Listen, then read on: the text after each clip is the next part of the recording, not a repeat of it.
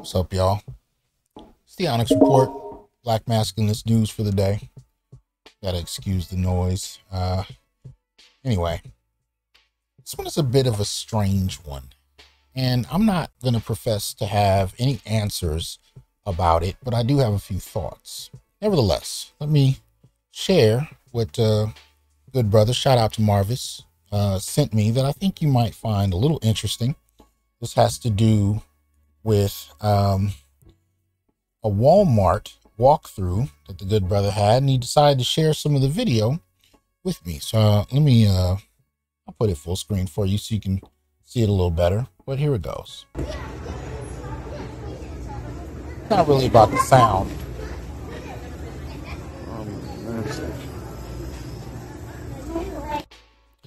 So it's short, never said it was long, right? But what the brother was sending me was an image that you can see in the men's section of Walmart. And this is on the East Coast, and I'll leave it at that. But he noticed walking around the men's section a number of shirts all dedicated to Black women. And he thought it was odd, and rightly so. I thought the same when he sent it to me. But it reminded me of something I talked about last year.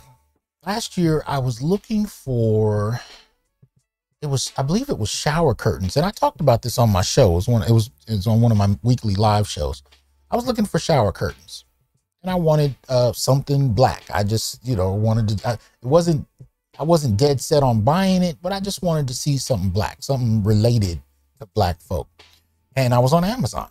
Now, I didn't decide to talk about this till just now, so I haven't checked Amazon to see if it's still the same or any different. But as of last summer, when I looked up like Black, African-American shower curtains, it was a whole bunch of shower curtains of Black women. I think there was only like one that had a brother on it, and he was with a woman. Like there was nothing other than that, nothing. And I found it interesting. And then it got to a point where it wasn't about what I was trying to buy. It was really just about looking at this whole marketing engine that really is about centralizing and foregrounding Black women. And I think it's a red herring, right? I think it's a market response because you have whole industries that are trying to capitalize off of this post-Me Too. Well, it's not even post-Me Too yet. It's still happening. This Me Too moment. Right, which I think in the Black community is very much aligned with the rise of BLM.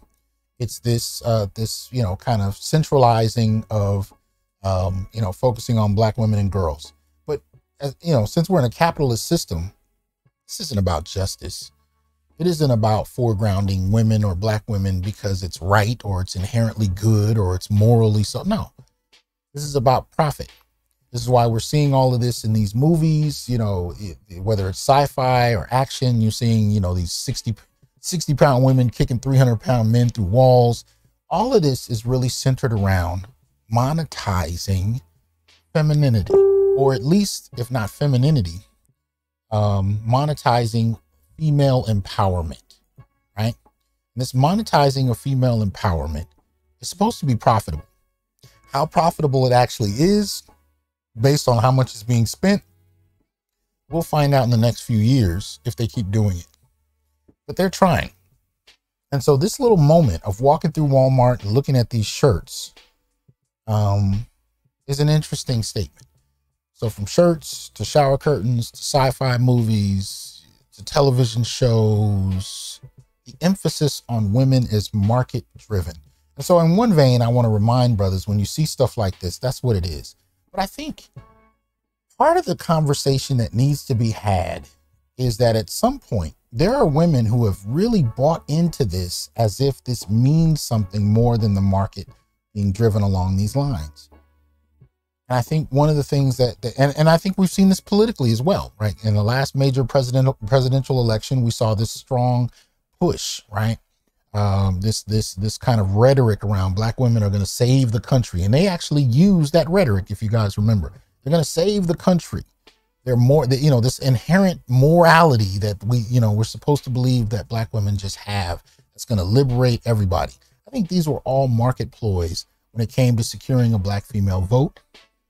You know, I think even Kamala was kind of a flag toward that. And of course, in the next 4 years, if not 8, but I think it'll more likely be 4, they'll be pushing for her as a presidential candidate as long as she doesn't do anything egregious, right? Which will secure the Black women vote again. I think that's one of the reasons why, President Biden can be so dismissive about following through on any of his promises to the Black community. Because at the end of the day, as long as there's a Black female candidate running for president in the next few years, what does he need to follow through with a promise for? See, these shirts represent a more central idea. They represent a willingness to be symbolized, a willingness to be put on a platform and given empty symbols. And if that will secure real life votes, certain industries find it worth it. It doesn't really cost them much to do any of the things we're talking about, but if it secures a response, and a response that ultimately pulls the Black community apart and away from some of the major arguments being posed in the last century for empty symbolism. And that's what these shirts in a Walmart represent to me. These shirts about Black women in a Walmart in the men's section, that's what it represents to me. It represents an attempt to buy Black women's material resources, whether it be financial or whether it be electoral, in exchange for nothing.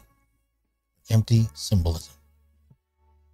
I think that's what this really looks like. And when I think, and even when I look at Kamala, all I really see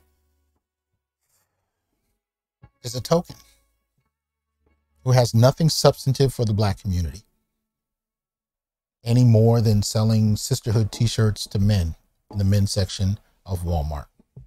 But it doesn't matter.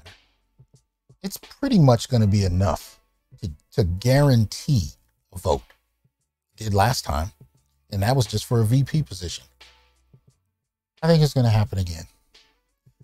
And I think as long as we keep falling for these bananas in the tailpipe, it is what it is. And this kind of thing definitely separates many Black men and women, although politically it doesn't. I mean, by and large, Black men vote left to a great degree. Like it, don't like it, it is what it is. And I don't think we do so because of these kind of ploys.